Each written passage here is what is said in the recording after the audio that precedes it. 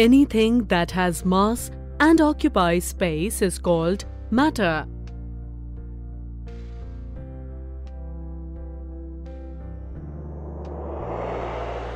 John Dalton proposed that matter is made up of small, indivisible particles called atoms. But the researches done by various scientists like J.J. Thomson, Ernest Rutherford, Niels Bohr established that atom is not the smallest indivisible particle and is made up of still smaller particles called fundamental particles. There are three fundamental particles: electron, proton, and neutron. Let's go through the events that led to the discovery of electron. William Crookes studied the conduction of electricity through gases at low pressure and high voltages in partially evacuated tubes called cathode ray discharge tubes or Crookes tubes, and discovered cathode rays. J.J. Thomson discovered that the cathode ray consists of negatively charged particles called electrons. A discharge tube is a long glass tube containing two thin pieces of metal called electrodes sealed at its two ends.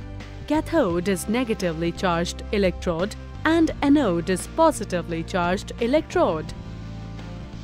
The discharge tube is connected to a power source.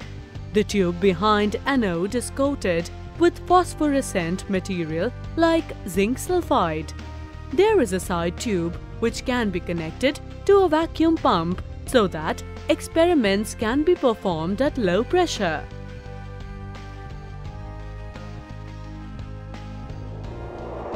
The electrical discharge through the gases takes place only when the pressure inside the tube is very low and potential difference between the electrodes is high.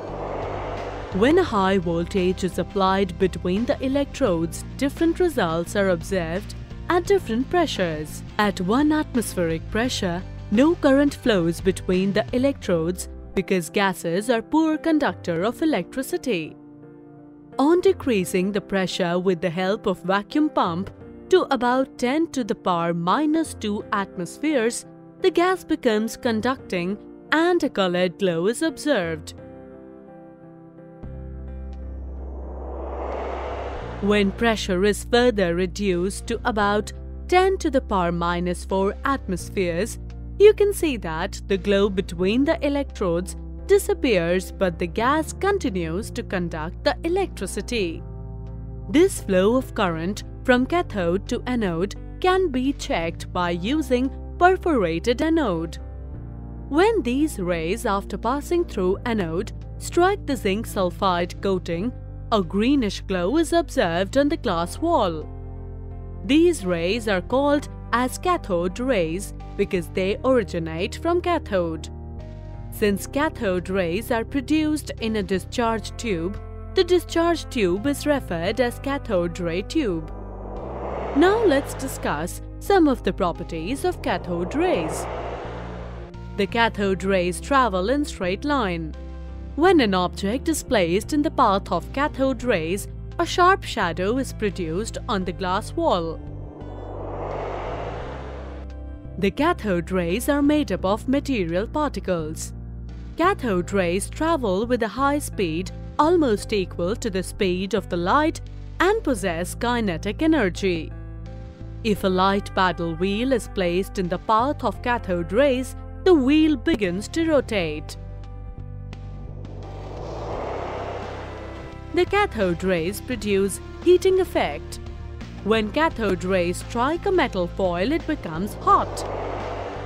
The cathode rays carry negative charge. When an electric field is applied, the cathode rays are deflected towards the positive plate of the electric field. This shows that the charged particles in the cathode rays carry negative charge. Similarly, when a magnetic field is applied, the cathode rays are deflected towards the magnet. On reversing the position of magnet, we will see that the rays will be deflected in the opposite direction, showing that the cathode rays carry negative charge. The cathode rays produce green fluorescence on the glass walls of the discharge tube. The cathode rays penetrate through thin sheets of metals. The cathode rays affect the photographic plates. The cathode rays produce X-rays when they strike against hard metals.